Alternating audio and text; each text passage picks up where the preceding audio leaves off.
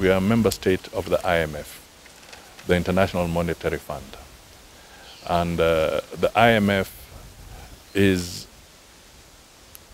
an institution created by member states under the UN program per se.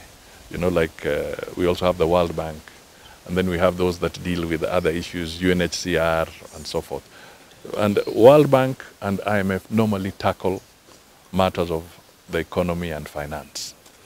All right? Even IFC is usually there for private sector support and so forth. These are all institutions under this. Now, what I want to say is that, therefore, for us to engage with the IMF is important, and in the current circumstances, it is necessary. The country is suffering from the ravages of COVID. The same situation is prevailing globally.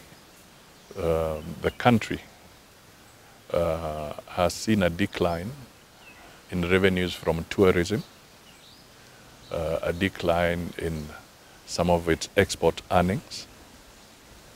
So clearly, we are beginning to feel pressure,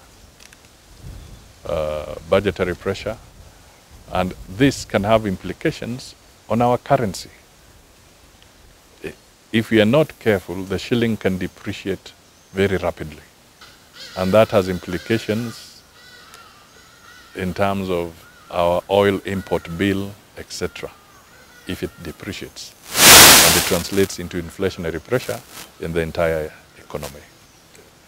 So the engagement of the IMF, I think, is a good development. And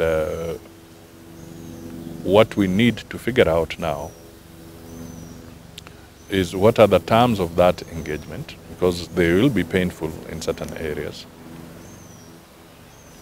And the IMF will be releasing these resources in tranches.